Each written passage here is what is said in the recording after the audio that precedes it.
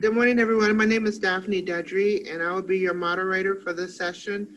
I'm here to support both you and the presenter. So if you have any questions or need help with the Zoom interface, you can use the chat icon at the bottom of your screen, find my name, Daphne Dudry, and send a message directly to me. I will do my best to help you resolve your concern. The title of this session is Google Classroom and Slides, a newbie's guide to digital assignments. And here's your moderator, Joseph Barros.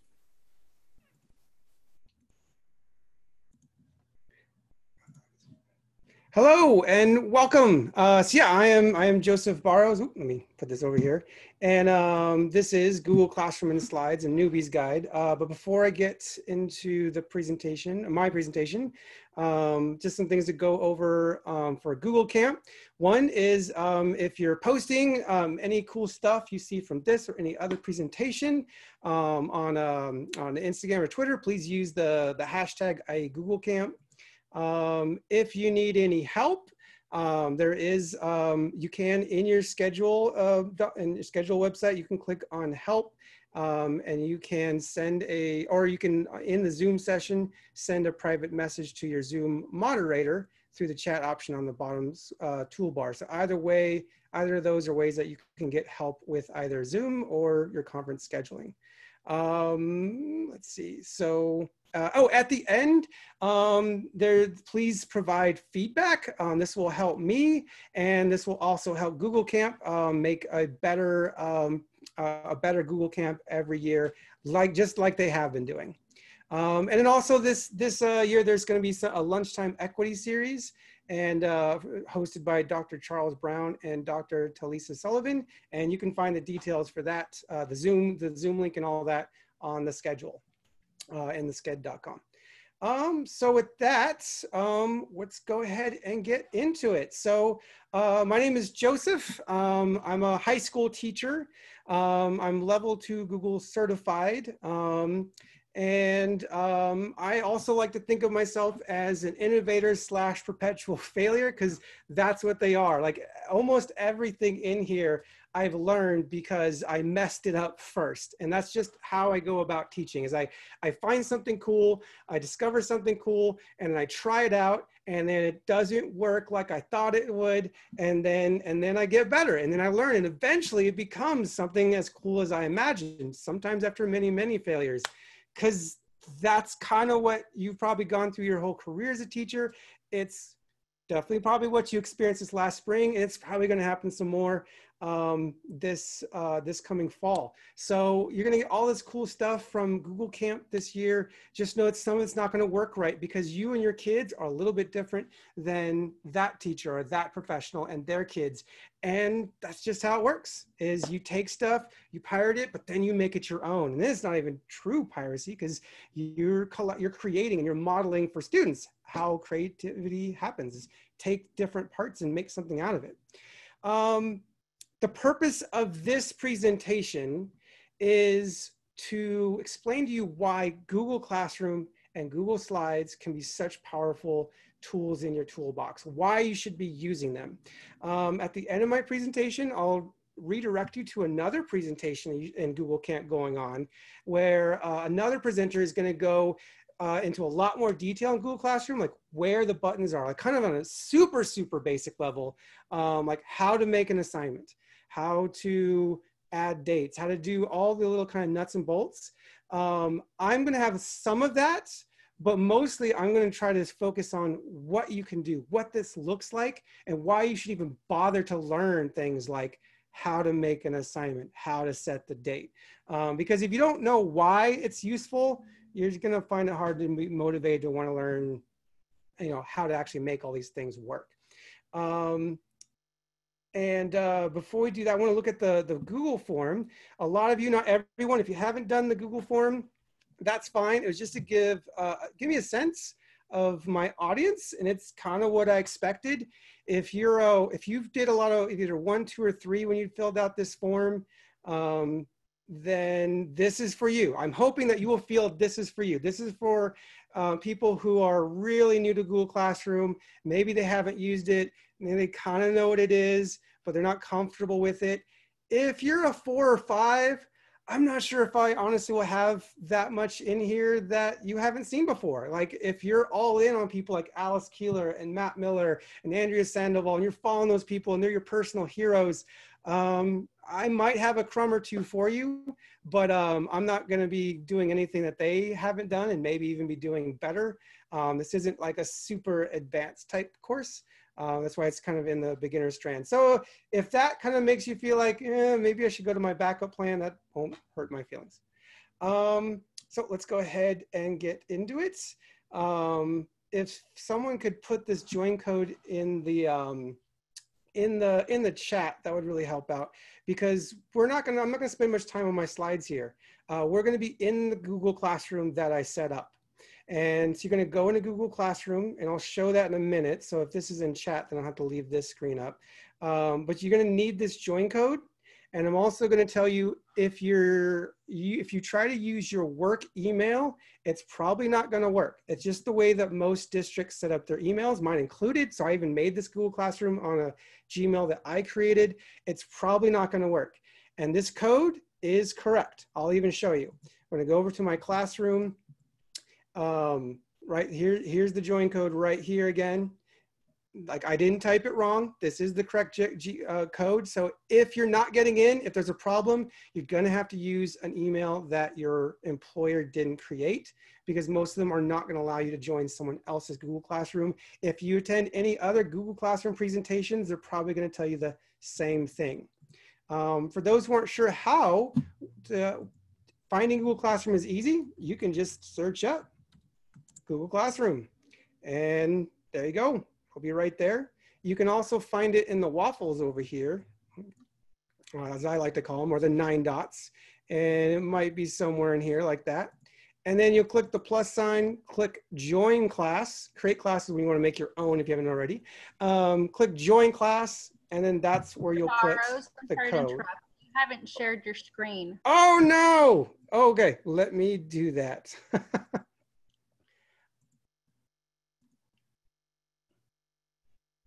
All right. Okay. Can you see my screen now? No. Host disabled. Oh, I'm getting an error that says host disabled participant screen sharing.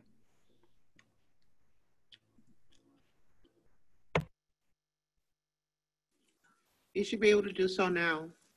Okay. There we go. Okay, now can you see my screen?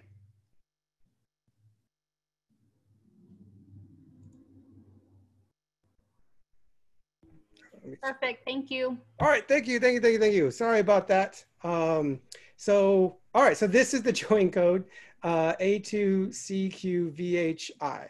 So yeah, to get into my Google Classroom, you're going to need that code. When you get into, I'll go ahead and go over again. Let's break that down. Finding Google Classroom, again, you can just Google it.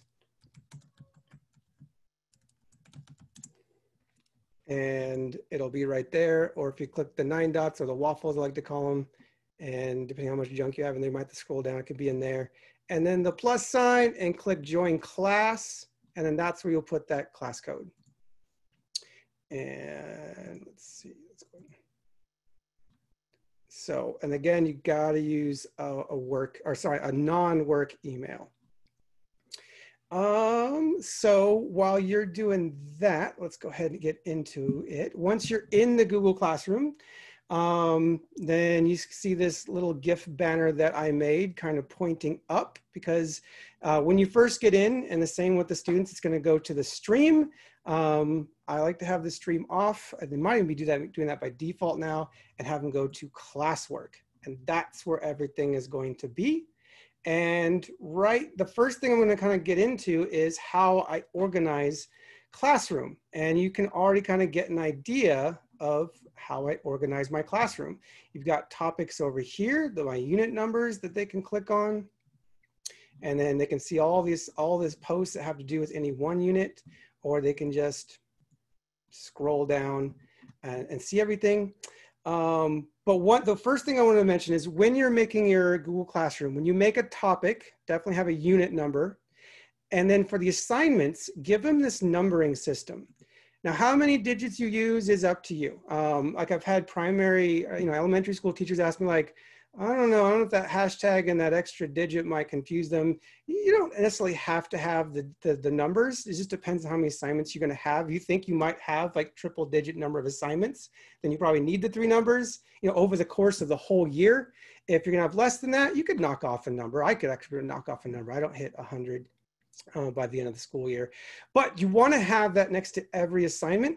And if you're in the Google Classroom, any of these things that you click on, there will be some examples, links to where I got some of the inspiration from, or just straight up got the idea from.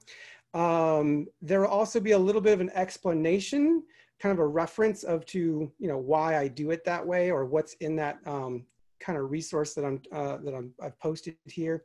But if you go to Alice Keeler's website, and I gave you a link to her article on this. It's also in her book that I highly recommend, 50 Things to Go Further in Google Classroom.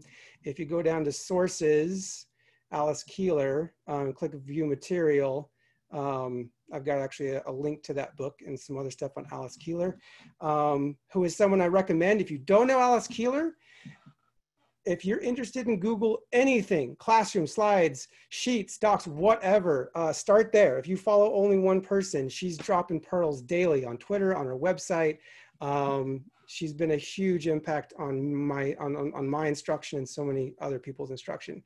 But this numbering system, there's some other reasons she gives. The biggest one is efficiency in communication. So instead of saying, hey, Jerry, you missed class, can you go down to unit 3 and do digital models manipulatives? I can just say, Jerry, go to assignment 13, do that.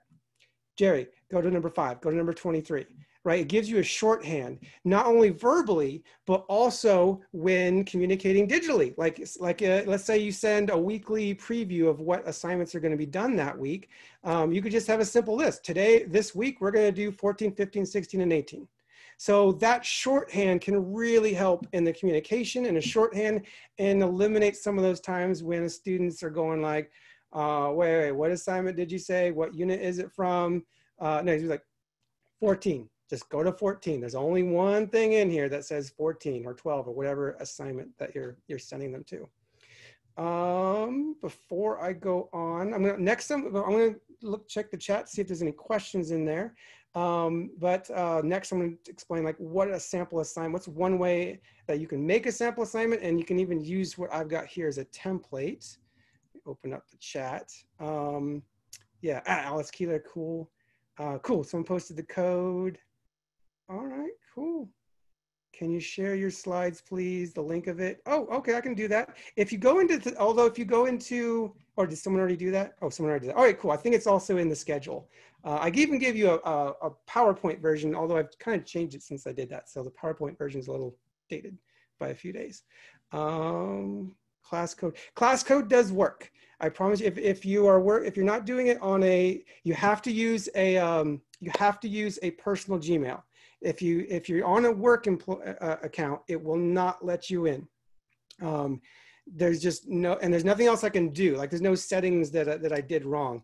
It just has to be on a personal Google account. A lot of people are helping out in chat. Thank you. Yeah, it just won't work with your work Gmail. So making a sample assignment, the main idea for sample assignments is clarity and brevity. This one even is a little text heavy, but I was trying to give you kind of an idea of what it should look like. So I would say steps. I started out just doing 1, 2, and 3, but I noticed when I actually said step 1, step 2, step 3, they're more likely to do things in order. Some students, if you just give them 1, 2, 3, ABC, they will sometimes do things out of order. So this is just a reminder that there's an order. Don't do step 2 if you haven't done step 3. And use this as a direction of what to do next. Don't fill this up with standards and why they're doing things and what the purpose is. That's going to be in the assignments and the docs that you're sharing that will show up on the bottom. Or this is the teacher view. I believe this one actually will show up on your right side with your name already on it, which is great. I don't even barely tell kids to write their names on assignments anymore because Google Classroom just does it for me. That might be a bad habit I'm not training them to do, always put your name on the assignment, but Google Classroom does that for you, so there's no nameless stuff coming in. But be very mindful of making sure that whatever things are titled that you assign, make it match exactly. When I edit assignment, so when you create an assignment or you edit it, it kind of looks the same way. You can type in your instructions here and you start adding things, assignments down here. I try to assign them in the order that they would do them. Sometimes that's a pain, sometimes that's not even possible. So I just make sure that the names of everything here matches up here exactly, because it doesn't take much for some students to get lost. So step one, click on Google Form X. Google Form X. Now, don't call them Google Slides Y, Google Form X. That's just a generic I made up. Call them whatever you want to call them. Just make sure that the title here matches the title here exactly. And then include things like, when you have finished, move on to step one. So they know, just trying to be super clear on what to do. So your instructions in Google Classroom, they're just about what to do first. And then when they get into the assignment, that's when there'll be more of the, like, here's the standard, or here's what you're going to do, or notice and wonder, or whatever it is you're going to do for the actual document. And then this last step here, step two. If you're just having something to look at, then step two is not what I have here in step two, maybe not be necessary. But when you're assigning something and they each get their own copy, so you make an assignment and you choose, each student gets their own copy, then it's actually not going to be down here. And if you're in the class, you're probably seeing it's probably going to be over the right with your name in it, actually even hiding the title a little bit, unless Google Classroom has already changed that, because it wasn't always like this. And then, so I got to be clear, it's attached to the right. If it's assignment that's shared to each individual student, make sure you make clear it's attached to the right with your name on the title. Otherwise, they'll look at the bottom, they'll say it's not there and be like, Joseph, you forgot to put the assignment in. And no, I didn't. It's just right here, just not the bottom. And then finally, step three, I would add that in. Tell them to click turn in. A lot of them, they'll do the assignment and then X out and leave. And I tell them, and I train them early on, if you don't click turn in, I have to assume you're not done. So click the turn in button. I will not grade it. I might peek at it and leave comments maybe here and there, but I'm not grading it. I'm not giving you a grade until you've clicked turn in. I may not even look at it at all until you click turn in, because I'm assuming it's not done. And add in this. If you click it on accident or want to make any changes at all, click unsubmit, because some of them somehow will click the big turn in button on accident. And then they're like, oh, I can't write my work. It's broken. You did something wrong. No, you click turn in, just click unsubmit. And you can try it right now. It's not going to blow up my email box or anything. You can click turn in. And if you click turn in, you'll see the button will be unsubmit, and you can click unsubmit. Because once they turn in, they don't have access to their slides. I mean, they can look at it, but they can't write on it. So they have to click unsubmit to get it back to write anything on it. So have those instructions on there. You might think it's kind of obvious. Yeah, unsubmit, right? But it may not be obvious. So obviously there's some training involved, but I like to keep that instruction in there as a reminder, like, if you can't write on it, click unsubmit. Let's go back. All right, and I'm gonna go over 3 and I'm gonna check the chat. 3 is just a quick tip. When you make an assignment, so like, for example, you're gonna create an assignment or a material or a question, whatever you're gonna create, and you've made it and it's time to actually do something. Let's see, time to actually assign it. Let's see, so to type something, right? So up here, you might be tempted, let's say you have an assignment you want to make for Wednesday and it's a Monday and you do everything you're going to do and then you click assign. Don't do that.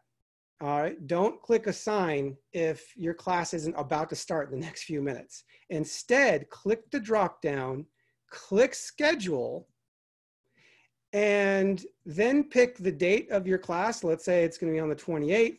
And let's say if it's 8 o'clock class, I'm going to leave it at 8 o'clock, or I'm going to change to whenever that class starts.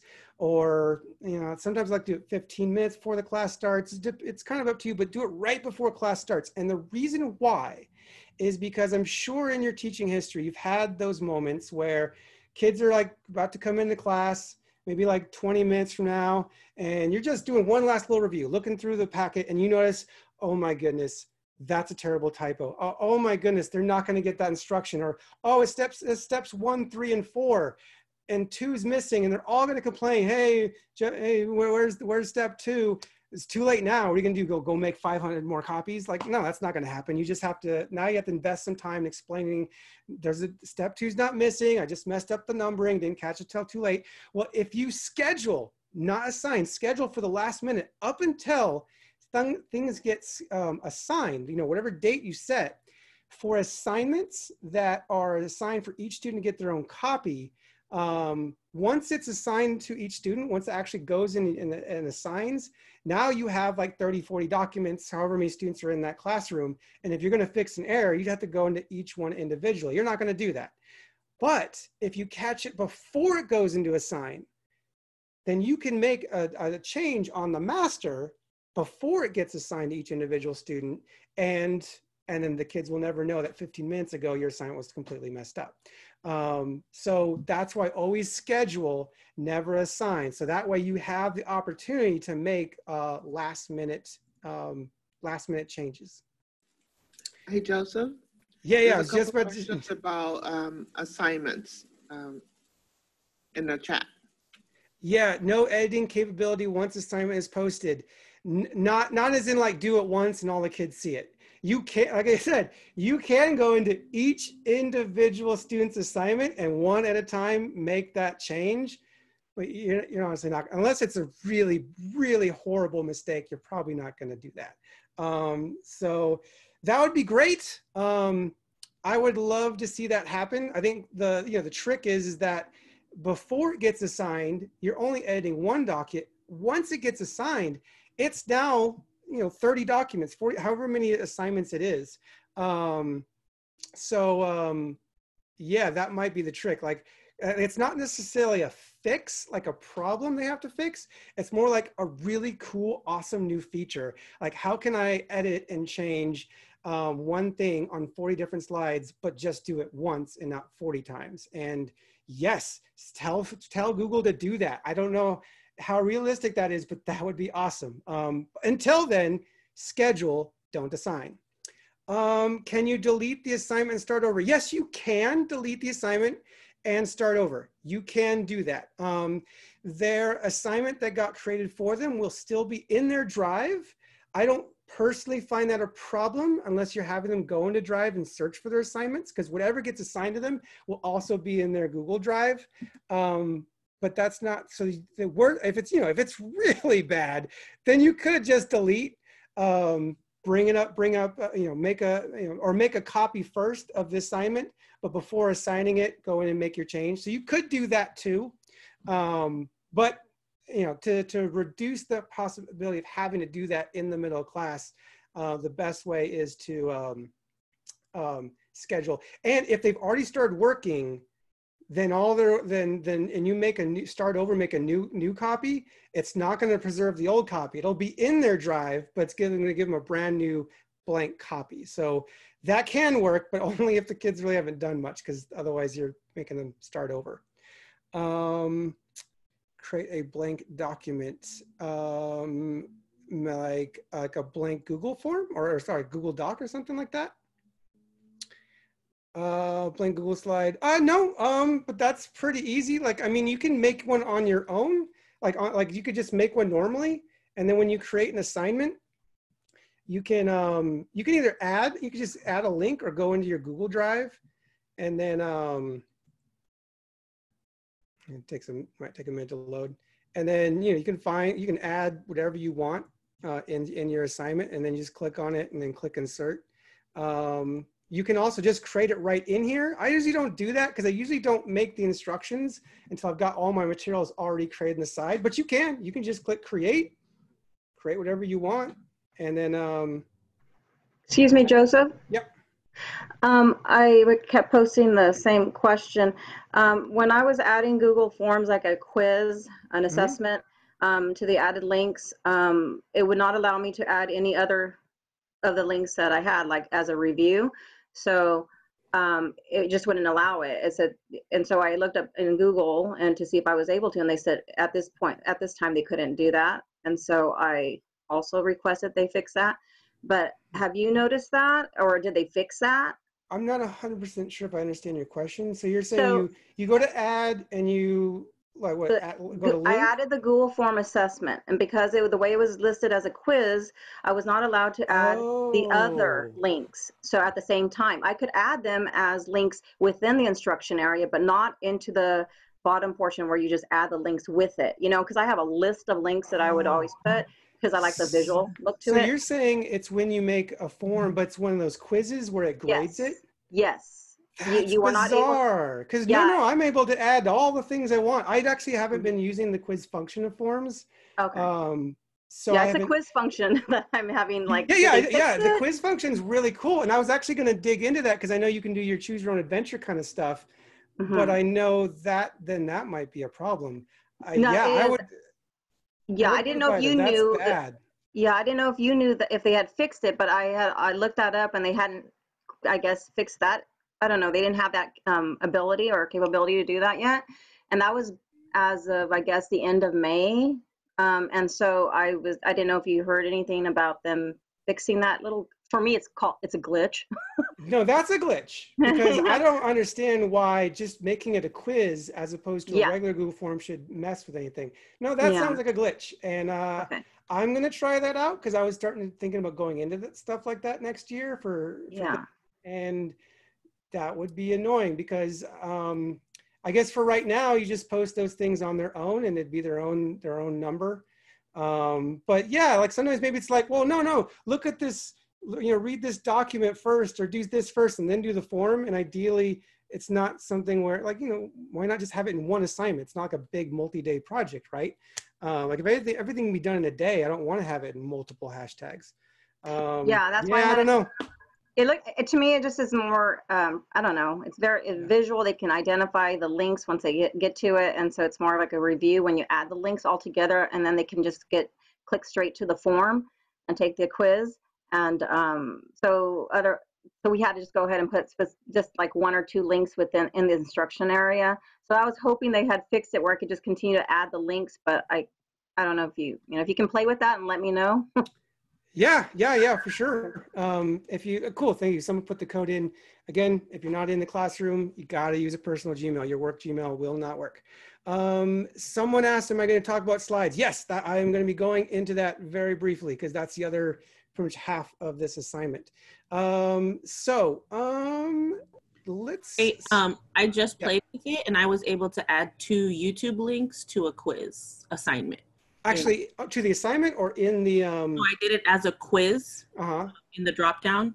Okay. And created a form, and then I was able to add 2 YouTube links and assign it to our class. So the Google right. Forms now with the assessment, you can add the other links now? So I went into Google Classroom because we have one for our school, and I went to classwork and I created a quiz. Mm-hmm. And then it auto populates a form for you. So there was a form already in there, and then I just clicked on add and then link, and I just put 2 random YouTube videos in there and I assigned it and it worked. So I don't know if that's what you were trying to do, but I was able to get 2 links that way. Okay, so I'm going to go ahead and play with it now because, I mean, we went over it over and over again as my team, and it would not work. And so when I looked it up back then, it said that you were not able to do that. And then we put in the submissions, like, the request, please fix that. But I'm glad it works, or you tried it. So I'll go ahead and play with it. Thank you for that. So I want to get into slides. So one, one of the things you'll see on Twitter that Ms. Keeler will post, and I wholeheartedly agree, is don't use docs, use slides. And I'm going to show you kind of why. I use slides for the assignments where I create for the students. We're actually going to do something. I use slides for everything. The only thing I will use docs instead for is for any kind of research paper where you want them doing like footnotes and stuff like that and citations. Not because you can't do that in slides, but it's so much easier and less tedious to do it in docs if you're going to have them do things like footnotes and stuff like that, because like docs just makes it so easy. There's some really cool add-ons, stuff like that. Anything else, I do it in slides. And I'm going to examples of why. So like I've got this assignment. These are some snapshots of one of the assignments I put on. This one is in number 12, if you want to take a look at it on your computer. But if you go into it, what you'll notice is that there's certain things, like I'll go on slide 2, they can't select. Like look at these instructions here. I can't select them. They can't accidentally disappear, because I had that originally. What set me on the path of discovering this trick with slides is I was starting to make assignments in slides, and I had these cool outlines and templates of this like phone I got from Matt Miller's website. And then one girl, it disappeared. She accidentally deleted it, but she didn't say anything. She just kept on working around it. And, you know, technically it doesn't have to be there for the grade. Like it wasn't really hurting anything, but like it was part of the flavor and the theme. So on this slide, look, none of this stuff can be edited. Over here, this question right here, in this video, right, can't select that, right? But they can click this and type an answer, right? They can click this and watch a movie. They can do that. So you can control the slides so that some things they can manipulate and some things they can't. And it's a very simple trick. It's just not obvious. It's kind of buried in there. You're going to click slide and then click edit master. And that is the magic behind slides. Now from editing the master, everything is changeable. You can see all kinds of stuff in here. I can delete all this stuff. Now the kids can't. You can't from the main view, the view they visually, you know, the vision that they're the view they're getting at, where they're actually going in and typing answers, because anything you put on the master, they will not be able to manipulate. Now, is it possible that a kid could get his assignment, go in a slide, click edit the master, and start wiping his work, not on your master, right? Because this is something you've assigned so they each get their own copy. They could, but I've never had that happen, because that would not be an accident. That would be very deliberate, and you got some other bigger issues with that kid. The problem is, so I've never really had that issue come up. It's the accidental deleting that this eliminates. Now, for these typed and answer, that's the one thing I will do in the master that still allows them to type. So to do that is, while you're in the master, I'll go ahead and get rid of this one, right? So I'll go back over here. Oh, actually I had 2 copies in there, didn't I? Let's get rid of that. So let's see, let's go ahead and put a box back in there to give it some background. And then let's say you want to put something in there so that they can put some kind of response in or type something up. So don't do a text box. Right next to the text box, the drop down, click that. And then I use subtitle placeholder. And then you draw it just like a text box. And I would change the font because it chooses gray, and that will make your eyes bleed. Don't leave it as gray. Go up and change it to black. You could change the font, the size, you know, depending on how much you think they're going to type. I wouldn't go lower than 8 or 10. Again, you don't want your eyes to bleed. And then if, you know, you can change the font. I mean, if you really want to, you can do bangers, bold, and then, you know, say, oh yeah, let's do a hot green. I wouldn't do that. That's terrible. But then now, look, I can, whatever they type will be there. Yeah, don't make it ugly. Don't do the ugly. You know, you're the ones that's going to have to type that. And that's how I can make things that they can actually type into. Something simple over here, right? Like I have this stuff here. That's all edit the master, except for the subtitles. If you want to have links, I learned this the hard way. Again, learning through failure. If you put a link in the master, they will not be able to click it copy paste it, anything. They'll just be staring at it. Like if you want them to be able to click on something and then go to it, no. Like that has to be on top. So what I do is whatever link I have, let's go ahead and I want that. Like say for this one, I wanted to click on this link, read the article and fill these out. So what I'll do is wherever I want, if I want to make my own hyperlink, I'll make a box and I'll usually choose the rounded one, but you can do whatever you like. And then let's say this, I want to turn this into a hyperlink. So I'm going to cover it up and I'm going to click on it, click the paint can, make it transparent, click the pencil here. I can change the border color, make it a different color. I can click the border weight right here, make it like 3 or 4 if you want to make it really bold, just to give it an outline. And then you click that shape and you get your link, copy it, go back in. Well, I clicked on the shape, then you can insert link or just Control K is the shortcut, apply, and then boom, now it's a hyperlink. And now that whole idea of like making hyperlinks and hyperdocs, that's its own presentation. And there are presentations on that. I'm not going to get too deep into that because that's a little more advanced skills, but just something simple like this, like click on this for the source I found for you, and then answer these questions. Pretty basic stuff. And Edit the Master allows you to do that without all this really important stuff just plain disappearing. Another thing I will do when I'm making these is I'll make these little badges or stamps, and you can do badges if you want to do like a badge activities. I'll make these stamps. I don't put them on the master. I put them on top. I'll usually have like some kind of stop page, like don't go past here until you see that I've checked your work.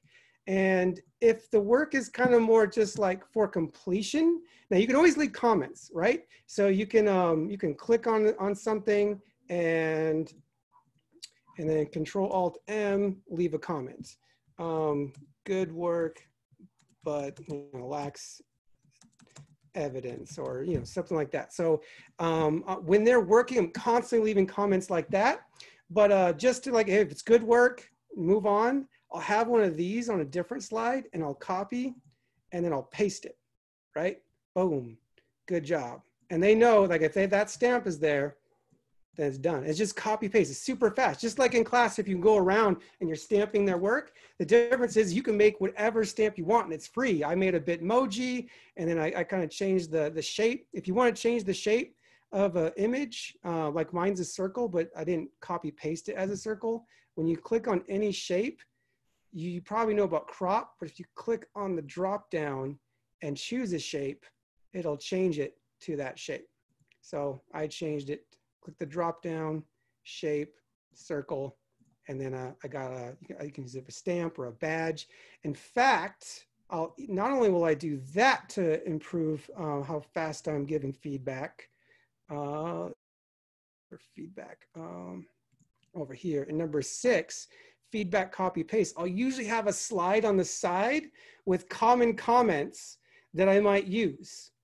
So I can just copy paste them. Like if there's certain, like this, please cite in proper MLA format. Do I really want to type that, 15 times every classroom? No, I could just take that, copy, go back to the kid's assignment and then paste it, right? And move it wherever you want. So that, maybe you do a different color to make it stand out depending on what you're doing in the slides. I made these boxes over here and you can make a copy of this. This is in number 6. I made these transparent boxes. So yeah, I might leave a comment in the side, but then maybe instead of this, I want to really highlight this, right? It's see-through. And then I can even grab this arrow right here, and put it, right here. You forgot this, or I can, retype something else, some other kind of. Again, so you can leave feedback really, really fast, because when they're doing their projects, when they're doing their work, when they're writing their essays, the way I'll do it, and I'm going to check if I see the chat kind of bouncing, I'm going to do this one more thing and I'll check the chat real quick. If you go to, turn it again, number 6, I'm going to click on this picture right here. I open up all of their assignments in tabs in class, and I'm able to tab through their work. And that allows me to, while they're writing, not after they're writing, not after they've produced and turned it in, start assessing and giving them feedback while they're doing it. Because if they're, if they're writing their papers by hand, the only way you can do that is tell them, stop, let me pick it up, let me read it, and then they're waiting for you to read it. Whereas digitally, they can just keep typing away while you're leaving feedback, and you could tab to the next kid, leave some feedback, tab to the next kid, leave some feedback, and then just do it in a cycle. Sometimes, like let's assume if let's say all of these tabs up here, if these were all different assignments. So let's say I'm looking at this assignment, and then, but this kid over here, he's like, wait, can you look at my assignment real quick? I can just take the tab, draw, move it over here. That way I'm keeping my cycle. So I'm making sure I'm giving everyone time, cycling through their assignments and dropping those badges, comments, Control-Alt-M to leave a so that, and what that does is that allows you to, one, not only be giving them that constant feedback that they need, but it also, by the end of class, I'll find that I have a lot of assignments done. Like they're done, I've graded it, I put it in Google Classroom. That is, I don't have to look at that assignment tonight. And other assignments, because if you have 30 kids, realistically, you're probably not gonna have all 30 graded and done by the end of the day. Some kids may not finish. It gets busy, you're answering questions. You're not gonna get through every single paper in class, but everything's gonna be at least partially graded. So you're getting a lot of that grading done in time while also giving those kids the feedback that they need.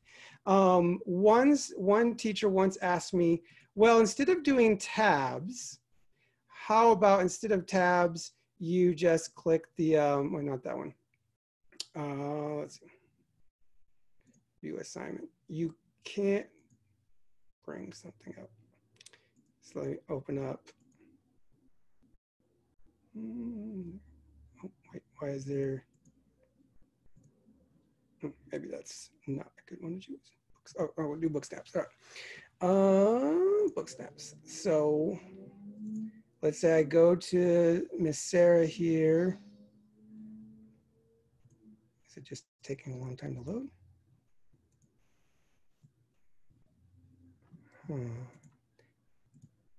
Why is there nothing in there? It's taking a while to load. Book snaps, try a different one.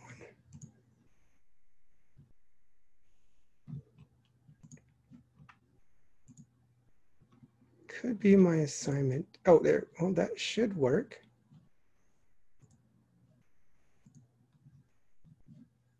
I was sorry about this. I was testing this out earlier. No, that one's a new one. Book snaps was my test case. Why is it not? Okay, there we go. Just had to be a little patient.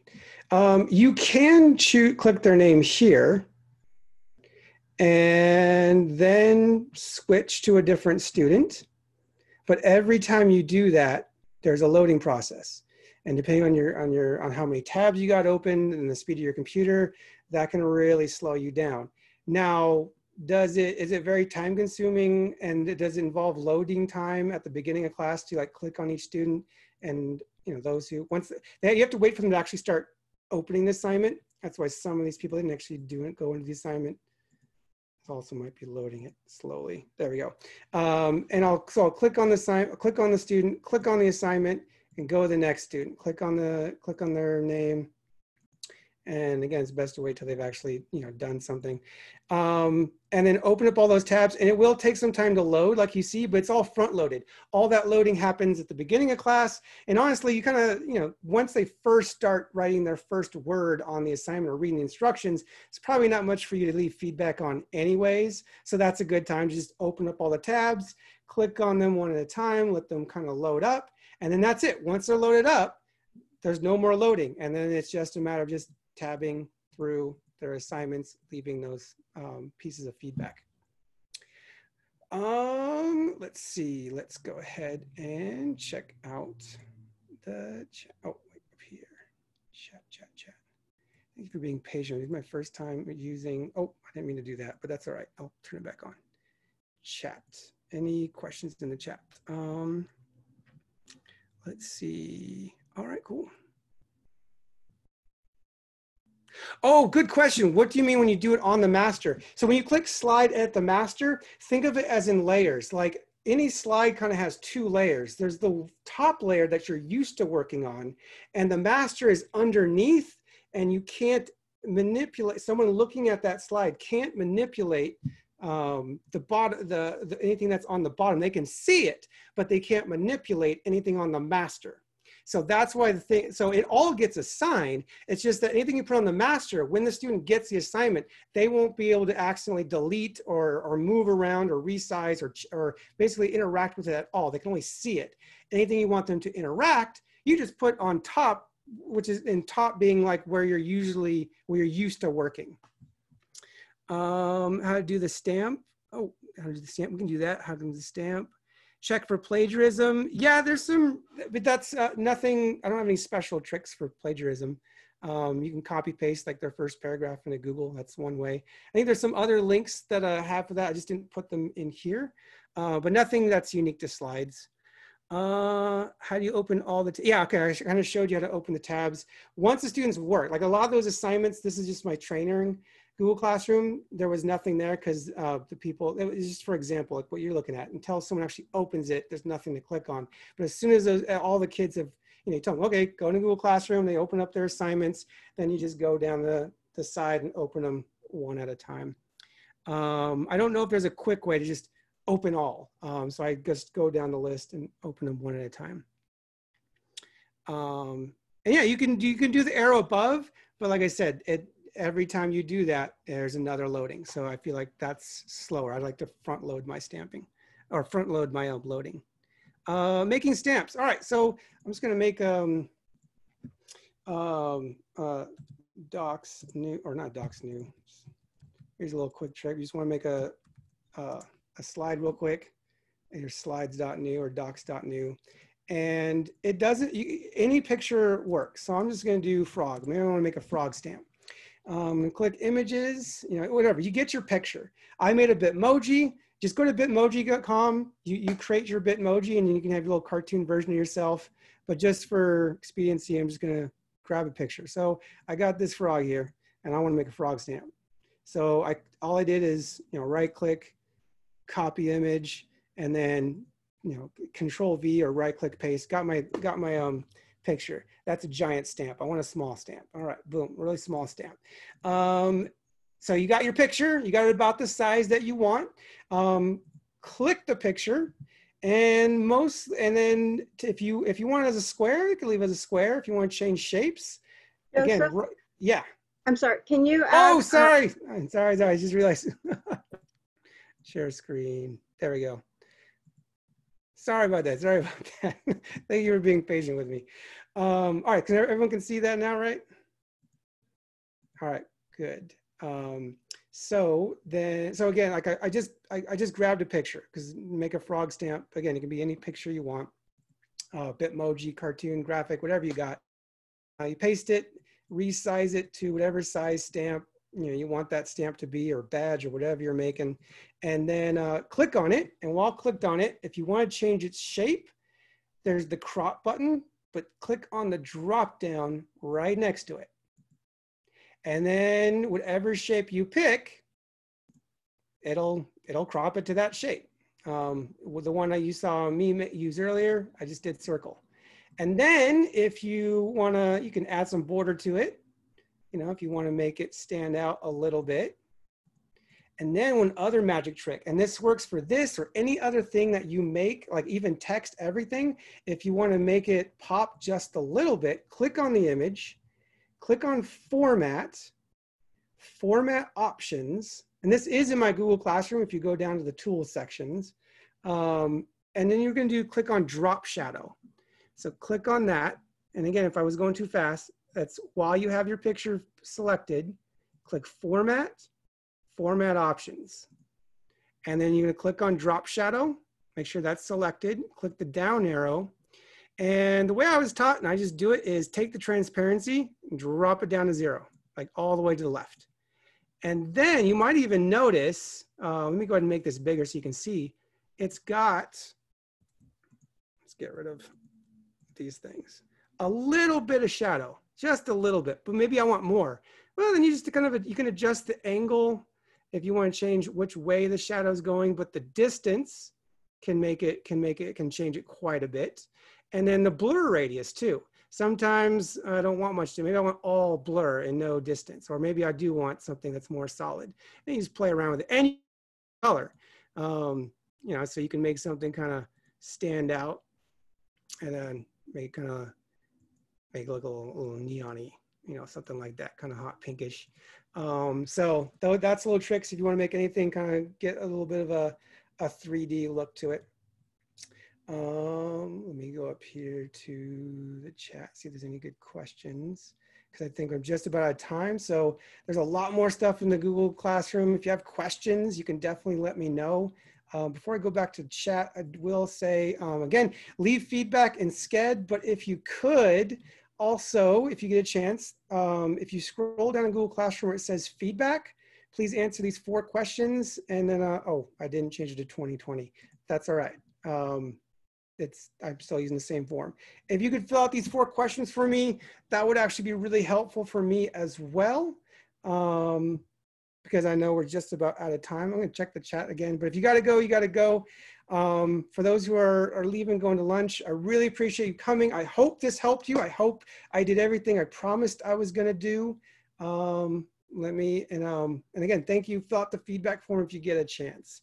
If you have any questions about anything, especially anything I didn't get into, yeah, go ahead and feel free to email me. Do you add voice and comment to stamp? You can. Do you add voice and comment? That's a great thing you can do. You absolutely can do that. Oh wait, adding it to the stamp.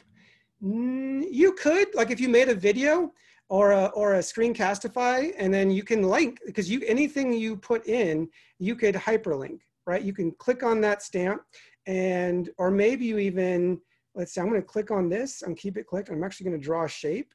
And if you click on one kind of formatting and then make a new shape, it'll actually carry it over. And you could do things like click me for feedback, or click me to go to this website. I've done that a lot. And then click on the thing, insert link, and a link to the Screencastify you recorded, the YouTube you recorded, whatever, you know, whatever it is, whatever audio or video you record for them to look, and then it becomes a button. Just don't put that in the master. Put that in the top level. You put it under them in the master, and they'll be clicking, and nothing is going to happen. So that goes on top.